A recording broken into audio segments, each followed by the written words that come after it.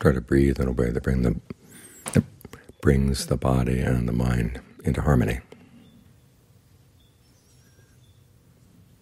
So the mind wants to stay here, and the body doesn't feel oppressed by the mind's attention in the present moment.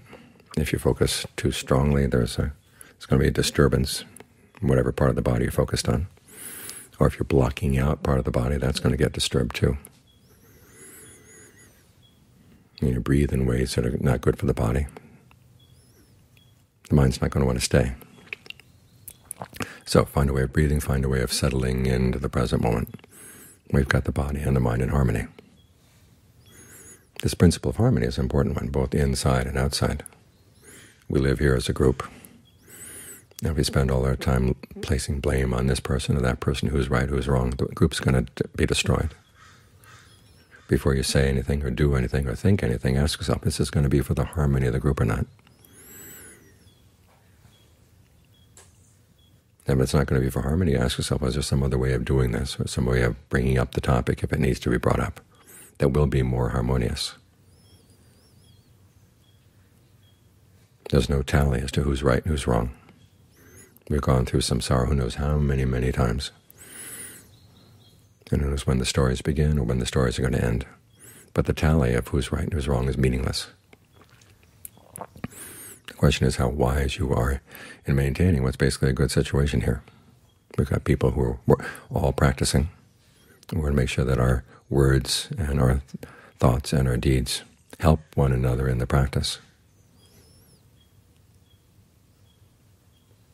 Now we get to preserve something good. It's not perfect, but it's good enough.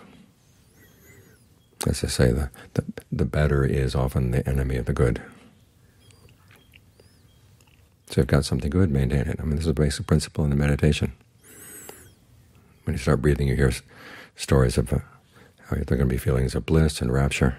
And you say, where's the bliss, where's the rapture? And it doesn't seem to be all that blissful or rapturous. Just a sense of breathing that's okay. Well, maintain okay. Don't throw it away. And if it gets maintained, then it gets to grow. So learn to appreciate the good that you've got inside you and the good you've got around you. And don't go trashing it for some idea that you think might be better. It's in the maintaining the things that are good that they get to grow. And provide a good environment for you to practice and a good environment for the people around you to practice. Because it's not that we're here just for ourselves. Here my quote from Ajahn Suwatsa, each of us has only one person, but that one person to be wise in looking after him or herself.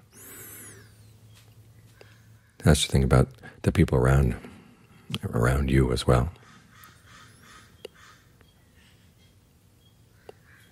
John Lee used to say, make your eyes as big as the monastery. Wherever there can be little things that you can help, even if you're not told to do it, go ahead and do the help. As for things that would be harmful, well, remember, your actions do have an impact on the whole group. So keep your mind as big as the monastery, because that's the container in which we all get to practice.